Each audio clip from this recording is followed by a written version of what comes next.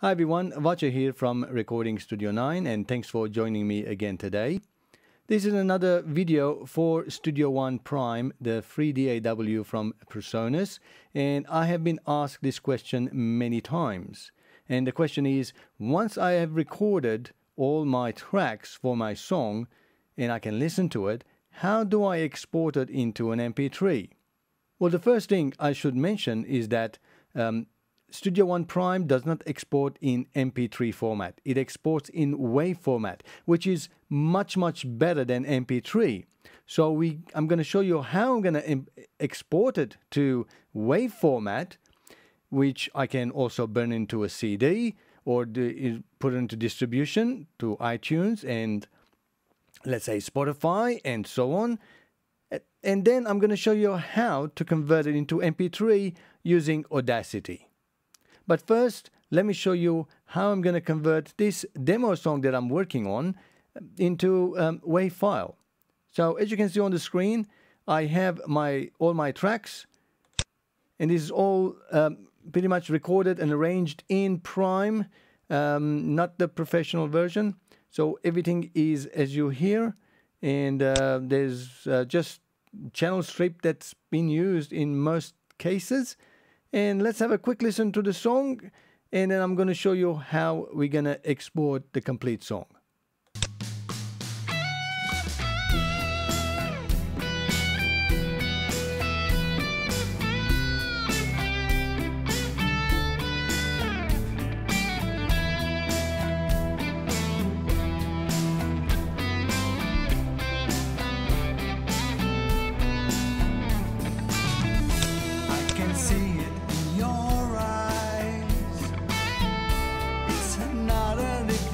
Of me, you just keep telling me lies. Okay, so you can hear the song. There's a few things that you have to make sure you've got them right before exporting. One thing you need to watch out for, and the important one, is to make sure that your master bus, the main bus, is not clipping. Because in Prime, we also don't have a limiter unless you purchase the add-on feature. That means you need to really keep an eye out so it doesn't clip. Because if it does clip, it's distorted. You gotta bring your volumes down again to a certain level. Now, I usually keep an eye out about here, making sure that it doesn't go above -3 dB. We're going to increase those volumes later on when we are converting in Audacity. But when we are exporting as WAV, that's one of the main things we're going to make sure that it doesn't go over -3 dB at its highest point. So listen the complete song, make sure that the levels are right. The next thing we need to look out for is our start and end markers. And we can see at the beginning here, we have the start. And then at the end, we have our end marker.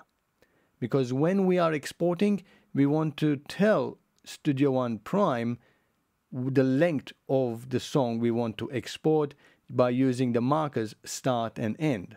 The markers are available right here under this flag. So if you don't see them, you can click and they will show up.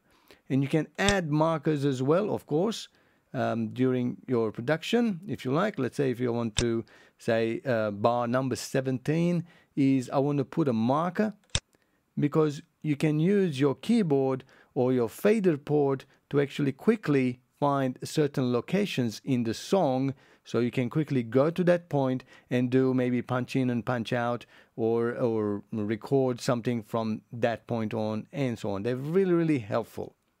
So now that we've got our output level correct and our start and end markers set, we are ready to export. So to export, we basically go to Song and Export Mixdown. And we have our Export Mixdown dialog. Here we can actually select where we want our file to be exported to. I'm just going to select the desktop so that it's easier to find. And the file name, I'm going to put the name of the song, Lonely Road Mixdown. I'm going to select a WAV file. There are other options like AIFF or FLAC and OGG Vorbis as well, and CAF file. OGG Vorbis is another great alternative, small file size similar to MP3 but higher quality of audio. But I'm going to leave it as a WAV file with 16-bit and 44.1 kilohertz. This way, if I want to burn into a CD to listen in my car, it's automatically set the right bit rate and the sample rate as well. So we want to export. We can export obviously between the loop if we have set a loop, but what we want to do is between song start and end markers. Also, as I've demonstrated how you can put markers, you can actually export between each marker as well. This way, if you have a same project with multiple songs recorded one after each other, like a live performance, you can put markers and you will actually export them separately or between markers as well. So those are the options. The output as the main and not the headphone output, like set in this example. You can bypass the master effects, but I'm going to leave them on because I just have a channel strip there, just to compress a little bit. Real-time processing allows you to actually listen while it's exporting. It's not really necessary. And we can write the tempo to the audio file if you like and close it and it's done. So I'm just going to click OK and it should export the song for me in WAV format.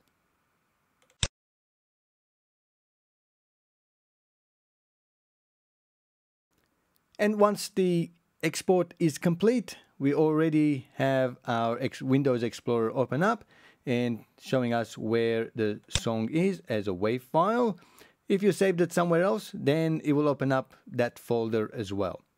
So I'm just going to close down my project and I'm just going to double click and have a quick listen using Windows Media.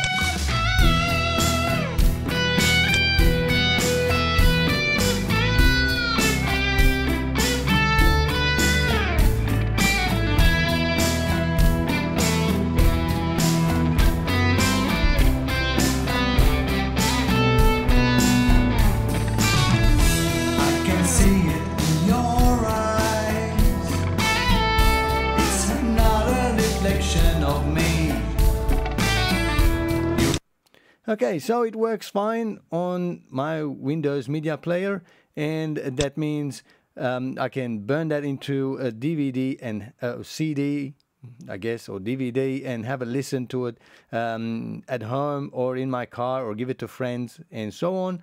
But we want to actually make it louder and add some limiter so we can get, you know, fight the loudness war. So I'm going to do that in Audacity and at the same time convert it into MP3 as well. So I'm just going to run Audacity, the latest version,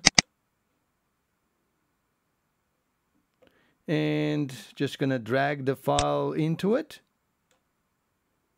Yeah, make a copy, safer, I guess.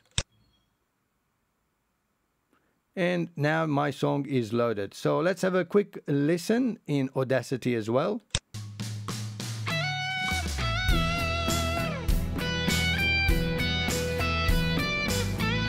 Yep, it all works. Of course, you can go ahead and do EQing and to correct it even further if you like. But in this example, I'm just going to put a limiter and increase the volume because, as you can see, there's quite a bit of dynamic range from the song. So just going to go to Effects and I'm just going to find Limiter. And there we go. Of course, I got to select it first. Control A, I select, and then I go to it again. Effect, Limiter. I'm going to select Soft Limit because I just want to softly compress it down. Limit to, I guess, about minus 0.8 dB. And just do a makeup gain. Have a quick preview.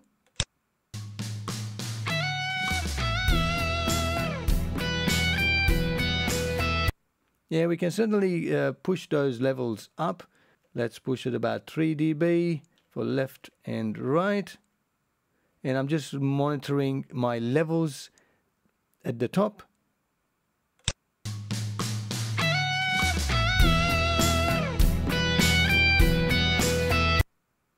Yep, we can certainly push it a little bit more. And I'm just going to push maybe 6 dB. We can push it, you can handle it. I'm pretty sure Audacity soft limiter can handle it.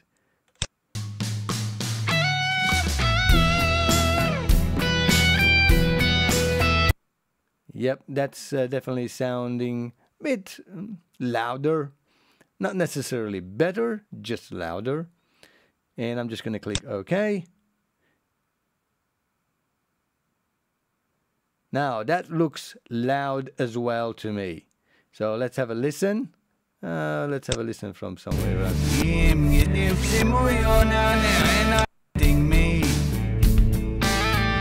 All the people around me wanting me to stay above. She's the devil in disguise. Okay, so that's definitely louder. So we can save this as a WAV file as well and burn this into our CDs so we can listen to them loud in our cars and our homes. But to export into MP3, just going to click File, Export as MP3. And just going to go to the desktop again. Lonely Road, MP3. Bitrate preset, I guess that should be fine. Normally constant at 320 is a good one. And save. Right, here is the thing. I have not actually downloaded the encoder software called LAME, L-A-M-E. So if you are confronted with this situation and you obviously cannot find it, there's a button called download. So I'm going to click the download and see where it will take me. Installation section. LAME download page.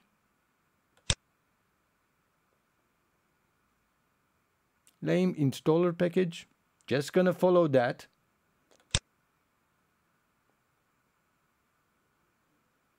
Gonna download to the desktop again.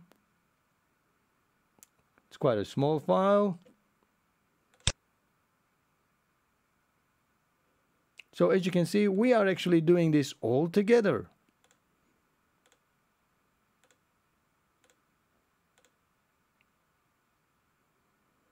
Well, I guess that is done. So I'm just going to minimize that. Just going to try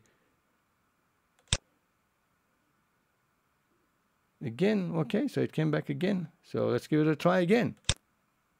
Ah, there we go. So it already installed. Next time around, it recognized it. I'm just going to leave everything as is. You can name them as you like. And it's being exported into an MP3. And there we have it. It's right there. Lonely Road. It's only 6.5 megabytes.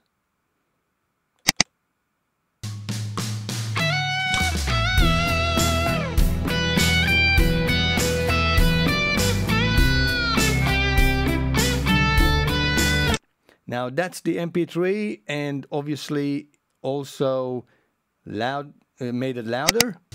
This is the original.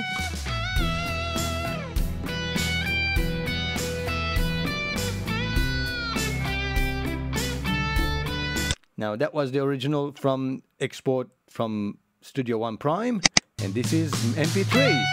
I have to talk really loud over it.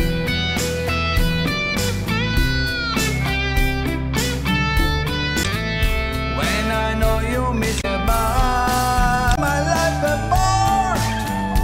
Keep telling me they hope for a life. What would I do without you? She's not the angel. Well, there we go. That is loud but still clear. That's only because we allowed at least 0.8 dB lower than the 0 dB clipping, so gives a chance for the encoder to encode clearly with MP3. Well, I hope this was helpful. If it was, please make sure you give me the thumbs up. And if you have any questions, I will hang up below and I will answer any questions that you might have in regards to exporting your song from Studio One Prime, importing it into Audacity, making it louder, and converting it to MP3. Till next time, as always, thanks for watching and have a great time making music. Cheerio, guys.